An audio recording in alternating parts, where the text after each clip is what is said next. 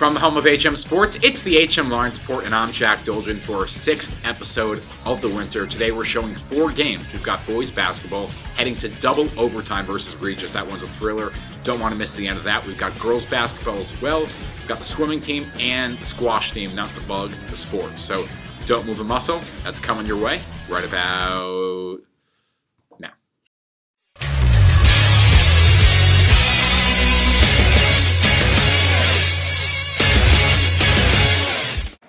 And today we have the Horace Mann girls basketball team taking on Friends Seminary.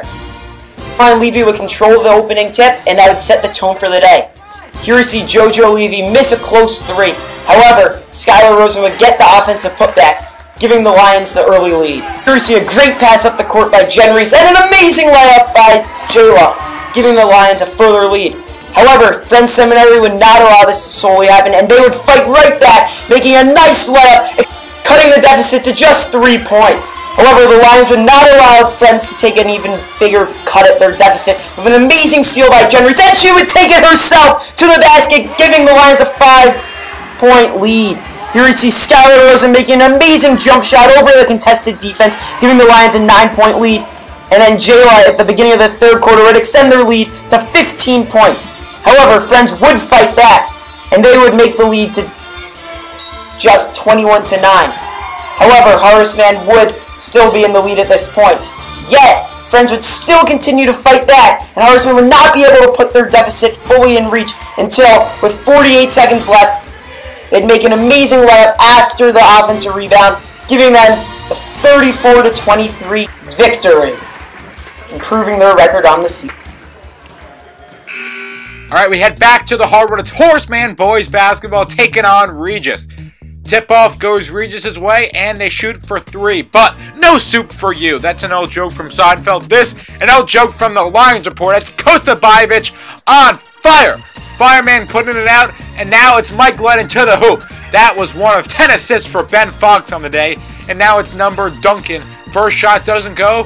Costa, second chance. Yeah, it'll count. That's 2 of his 28 points on the day. He led the Lions with that category. But back comes Regis with the floater. On the other end, though, it's Horace Mann closing out the first quarter in style.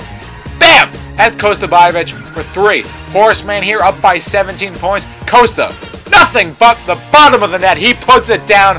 HM leading by 20. But back comes Regis going on a 14-1 run. Here, they get the third chance opportunity. Just like that, they're making it a ball game. In fact, Horace Mann on the other end, not executing the way they'd like to, I'm sure. And now it's a 2-point game. Make that a tie game because Regis ties it up right here. 5:06 left in the ball game.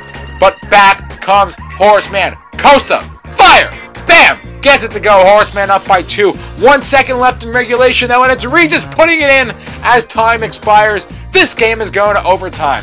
It's Thomas Schnepp here, keeping the Lions in the game, but it was still tied after 1 overtime, and in 2 overtimes, yeah, Regis is going to pull away.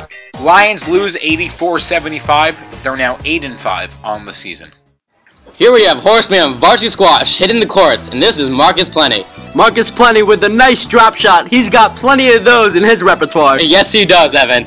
Coming right back at you, this is Marcus Plenty with his cross-court shot. His opponent brings it right back, and he finishes him off with the nice little cross-court. Here we have Grant Ackerman. He will eventually win his point and eventually win the match as well. Yes, he does. And this is Billy Titlebaum finishing it off, and Horace Mann wins 7-0.